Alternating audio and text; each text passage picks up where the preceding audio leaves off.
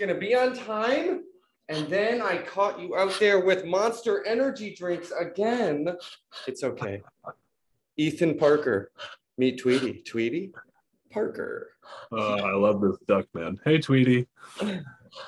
He says hi.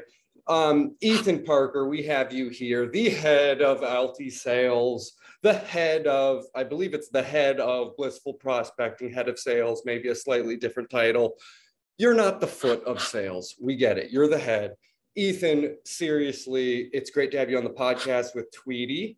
I'm going to just throw you the mic right now because you have a very Gary V vibe to you and your backdrop and your personality. I've had the pleasure of speaking with you before, so I know what I'm getting into. Shutting up now. Go, Ethan. Tell us about Alti. Tell us about Blissful. And Yeah. So I'm head of sales at AltiSales. My job there primarily. So AltiSales does outsource sales development. So companies hire us instead of building up an internal team. We're able to provide them with a lot more than they can get bang for their buck on per employee. Just a whole systematic process. And my job as head of sales is I work with the clients' AEs and help them in selling those outbound deals. So moving them through pipeline. Most of them are pretty top performing like inside sellers, and outbound is sometimes a bit newer. They haven't done it in a long time or haven't had formal training on it, or the distinction hasn't been made for them. So I work with them to make sure that the meetings we're setting are getting moved through pipelines. That's what I do there.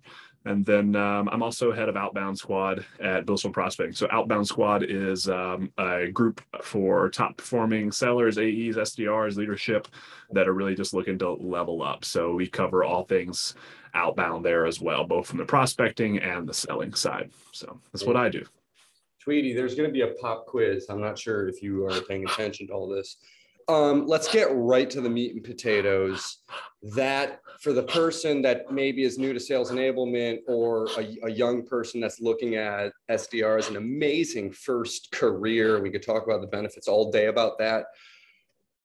Getting right to it, how do you manage a group of humans that are, by the very nature of sales and a quota, under pressure to perform? It's kind of like athletes. It's kind of like, it's like being a part of a sports team, and you work as a team and you're their leader. How do you strategically do that with like your software side and then with your Gary V-ish motivational?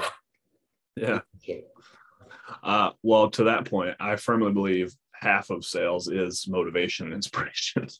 Even even me, if I'm having a down day or down week, like my results may not be as good that week. So I think that constant state of having some inspiration is important from a leadership standpoint, that, people get into the room, they're not like, oh, fuck, here we go. Like, they're like, hey, I'm going to talk to Ethan today.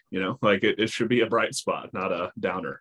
But yeah, as far as tech stack goes, I mean, dude, we're deep at AltiSales. So we have, we use Outreach. We use HubSpot personally for our CRM, but we also manage CRMs for all of our clients. So like some of them are in HubSpot, Salesforce, et cetera. And then we have 3 or 4 data tools. We have really cool, like, I don't even know what it is, to be honest, but we have some really cool software that we're able to like do some really, really in-depth searching through LinkedIn to like pull out the, target folks that we're going after based on what our clients want to go after. So not even sure what that's called, what it is. LinkedIn Navigator Enterprise. Yeah. It's like lives on top of it. The matrix. So, yeah. So it's crazy stuff. As far as like, managing, I just always try to meet people where they are. And I'm a big fan of, one thing that like the remote world has kind of eliminated is a bit of that, like, camaraderie feeling, or getting to like hear other people do the thing next to you and like learn live and in the moment. So I like coaching in a group setting. I do very few one-on-ones. I like to have small groups. I think that people learn a lot from the questions others are asking. It's usually much less intimidating. Like, it's not just me questioning you around your pipeline or this, that, and the other. It's, for me, what most of my coaching sessions are is I have reviewed a lot of calls for several different AEs, and I come to that ready with some, I always organize it and like, hey, these are things that you do well, keep doing that. So kind of a start, stop, continue. And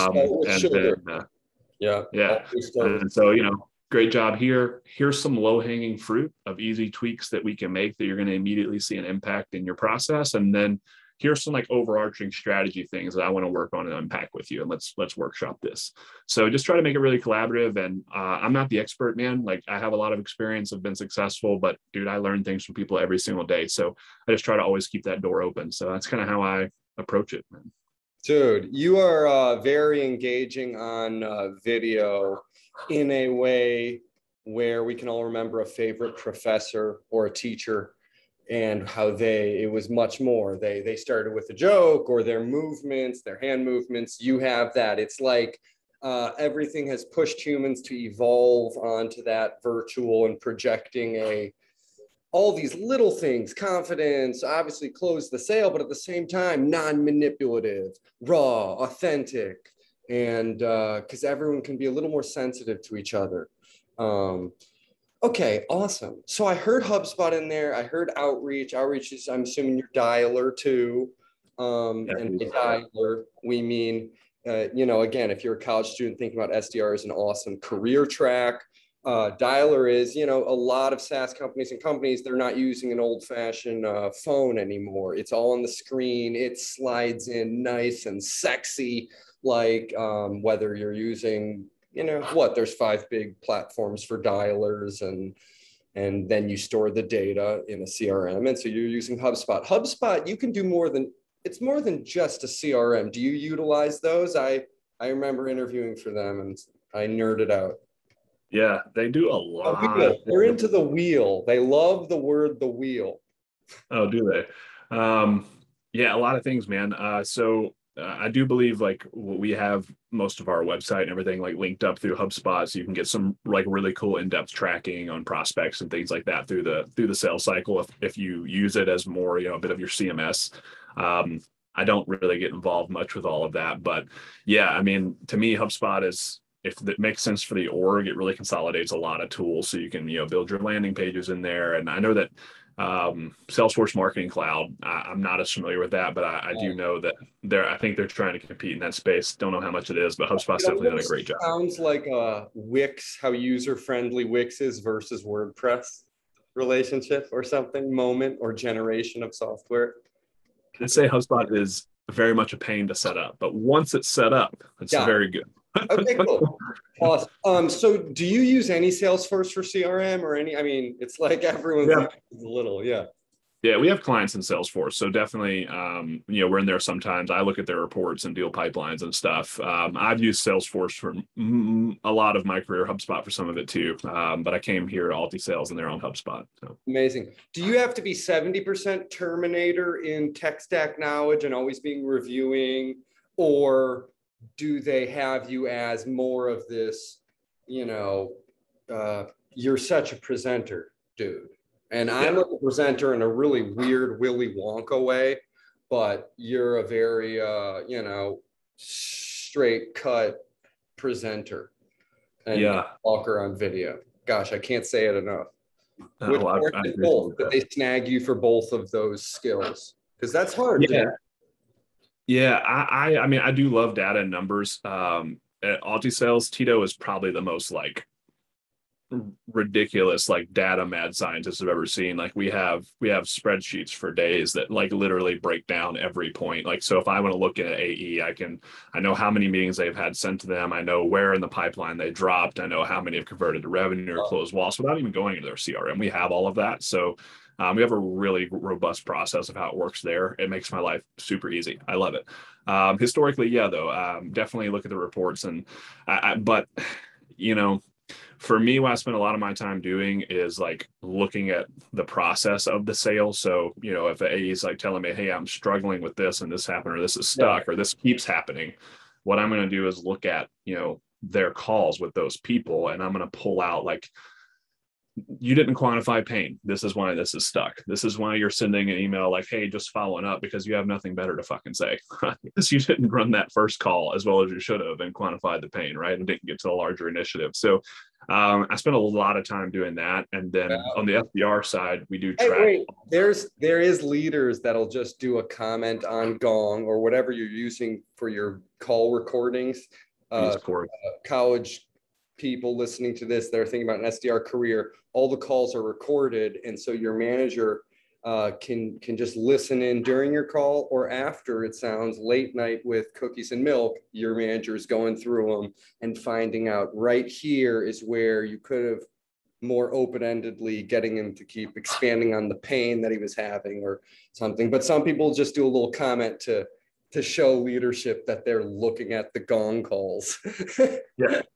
Yeah, no, I do look at the calls because like it's how I help the people I work with. So like I can talk about theory and I can present and I can tell you all these strategies around discovery, but I need to see what's happening to be able to like actually move the needle. I think that's the difference in training and coaching. So like my first session with them, I'm training you how to run a discovery call and the principles here. Past that, I'm coaching you on what you're actually doing and what's happening to like move the needle. You know? And dude, I'm just gonna dig in here. Like, this isn't something you coaching them based on the protocol that are just fluffy rules that you have to hit by your company. This is with video, with the calls being recorded, a modern sales manager's one of his primary things is to become a listener scientist of his team's calls. I think we just hit on something. It's like if you don't do that, you're missing the whole real value add of sales platforms, because there's a lot of bubbly stuff in this world too, in the sales enablement space.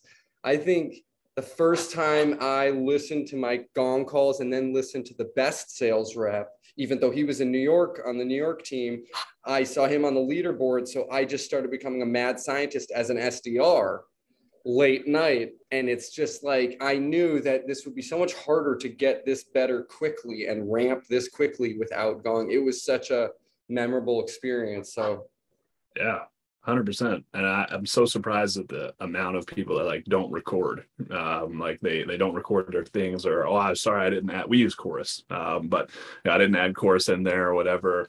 Or the client, I didn't want to make them feel uncomfortable. It's like, that's totally horseshit, man. Like, we're not talking about anything sensitive on this call that, can't be reviewed by our internal team. Like, it's 1 out of a million, maybe, like. And for chatterboxes like me, like, I'm freaking raising my hand on my own podcast. I just can't shut up. It for chatterboxes or eccentric ADHD, unmedicated ADHD kids. And that's a lot of college students that may be thinking about an SDR career. So it's not so weird and whack for me to say. It's a very bubbly career where you're allowed to be yourself. And, it helps you be able to dynamically get better at less talky time. And I don't know exactly how it looks on, what are you using for your call recordings? Is it HubSpot? Use Chorus. Chorus.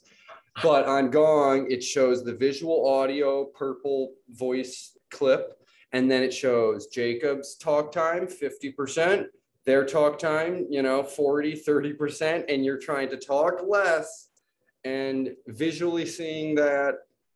It was kind of like, you feel like a doofus when you see that you're 85% talk. You just you're all like buzzed that you just had a great call. You get off and you see that you blabbered for the whole time. Like, oh, okay, great.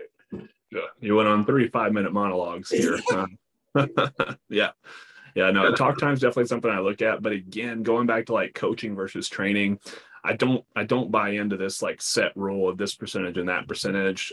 So my own personal career, for example, I used to very much sell through seminars. So I'd give a 45-minute presentation and then people would just be lined up to sign up afterwards. And that's all me talking. I didn't do anything. So there is a way to present, and it's something that we teach on in AltiSales around illumination and the way to like tell a story that gets people engaged and it helps them, move along the buyer's journey. So, we've talked about this before, but in outbound, they're coming in and most likely an unaware buying phase. Like, that's the state that they're in. They're unaware of even the problem, or they might be a problem aware, but they're haven't decided to do anything about it yet, or don't know how to do anything about it.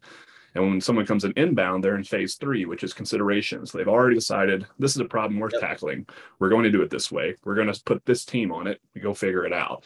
And most reps are talking to people in initial discovery call and from outbound source like they're already in consideration stage, and that's why they're not moving deals along. So there's definitely more talk time in an initial discovery call, from an outbound standpoint than like if it came inbound, because we do have to illuminate and show them like why change, and we have to help them get there.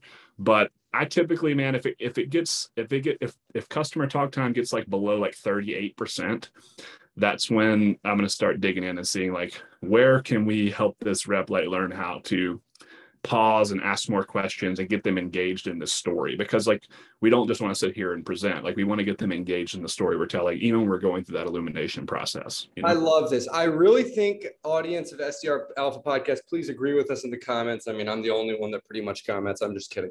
If we hit on something very Albert Einstein-y, I think I've had so many directors and head of sales and everything. And I think the ones that, you mentioned it. I mean, that's a primary thing, that you're a scientist of listening to your team's calls. Otherwise, you're not really utilizing the modern sales software. Well, touch 22 there, right? Like a lot of them are wearing a lot of hats, and like they don't know, especially if it's startup world, like AB series, like you're still probably wearing 3 different hats, and you're trying, maybe you might even be in a player coach role, which is like the worst fucking thing in the world. I don't know why companies even consider that. Like you can't do your job and carry a quota and help your team hit theirs. Like it's just not going to work that way. You don't have time to do the things like call listening. I could rant on this all day, but it reminds me of the teacher grading all the essays. You finish a huge essay that they've assigned, and then you think about them taking the next month to read the same essay on the same book report. And there's that thought. Okay, I know you have to get back to your crushing of the sales world at AltiSales and Blissful Prospecting. Ethan Parker, thank you for joining me and Tweety, who is sleeping inside my shirt. Favorite part of the pod Spirit Fingers, but that's after. Second favorite part of the pod, Ethan, you are now Arnold Schwarzenegger, Terminator. You can go back in time. What would your advice be to your younger self on the personal and professional side? I'm sure it can help a lot of people. Let's go, Ethan. Let's bring this energy up. Yeah, 2 parts. So one, I'm very, I would not be where I'm at if I haven't done the things that I've done. So change nothing. But a better answer to that, because I feel like that's a bit, stereotypical. Yeah. What I've been dwelling on a lot more late, and the older I get, is like not chasing money so hard. I took a lot of jobs just for paychecks and like big commission checks, and I sold a lot of things that I didn't give a shit about, and never failed. You get into that and it gets old, you don't like doing it anymore. So it's not all about the money. Make sure you're doing something that you love, a product that you can get behind, feel like whatever that means for you. For me, like I want to feel like I'm actually helping these people in this business, and selling you a MarTech tool that you don't need isn't doing it for me. So don't make all of your decisions about the money, or do, and just be willing to correct course fast. There's no such thing as going back. Because it led you, going through that. Sometimes you have to go through a few careers that aren't the right fit or something, and you never would regret it. I wouldn't take that chance. I love where I'm at. It sounds like you love where you're at, Ethan, man. I'm glad that you're living the dream. You're doing something that makes you this energetic on camera. You have great video presence. Thank you for coming to the SDR Alpha Podcast. Let's do some pod Spirit Fingers. Man, do I love talking. Thank God I have a podcast to do so. Tweety, get them up. Get those wings up, Tweety, or you don't get duck food. Just kidding. And now we're going to get flagged by PETA. I'll have everyone know that this duck is spoiled past any duck on earth. I think we can all tell. Yeah.